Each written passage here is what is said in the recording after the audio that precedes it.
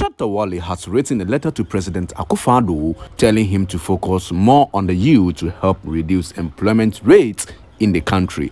According to the African dancehall king Shatta Wale, President Akufo-Addo has done his part, but he should focus more on the Ghanaian youth by providing them with all their basic needs due to the flood of messages that have arrived in his inbox. Oh yes, and Shatta Wale posted on his Instagram page, and it reads, "Mr. President, please focus on the youth of Ghana more for me, okay? They love you, but it's like they don't see anything happening to them in their lives. The complaint is too much in my inbox. Forget politics and do this like a father for us, please. Trust me, you have tried your best, so please try and spend more of your time with the youth these days and see the magic. They love you, so please show them that love. I beg you, I know you can do something, and I pray you do.